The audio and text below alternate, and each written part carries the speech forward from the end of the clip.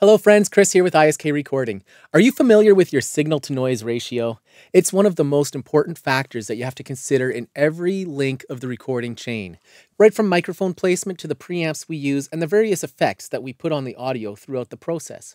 You see, the goal of recording is to capture the purest sound possible with as little noise as possible. And the more noise there is within a certain sound, the more it'll deteriorate its sound quality, and it'll also make it harder for that part to punch through in a mix. So your signal-to-noise ratio is a ratio of how much pure signal there is compared to how much noise there is. For instance, if I make some sound with my phone,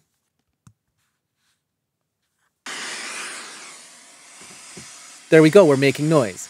Now there's a ratio of how much noise and how much pure signal this microphone is capturing.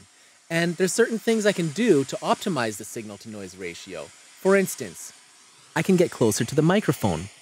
I can get really close. Now, this might not be the sound we're aiming for, but I'm optimizing the signal-to-noise ratio. I'm getting more signal. The noise is still the same, but there's more signal. I'm louder.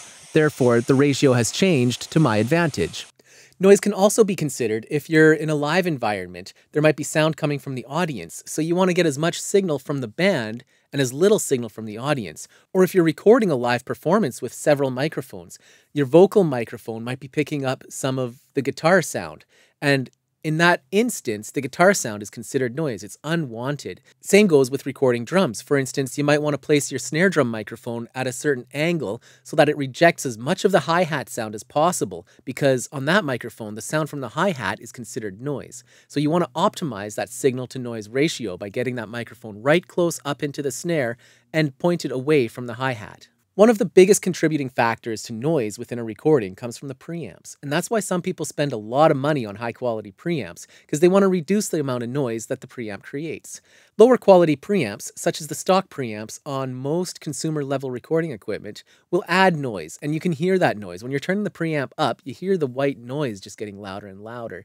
Now, what you need to consider, though, is your microphone choice and the output of the microphone.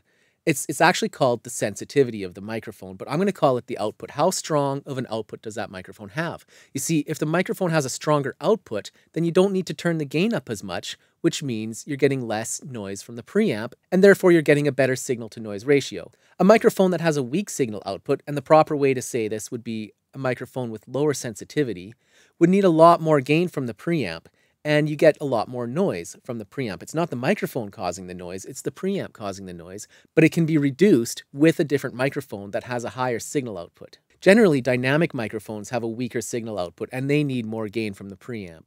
Condenser microphones generally have a stronger signal output and need less gain from the preamp. That's one of the reasons why condenser microphones are more popular in a studio environment.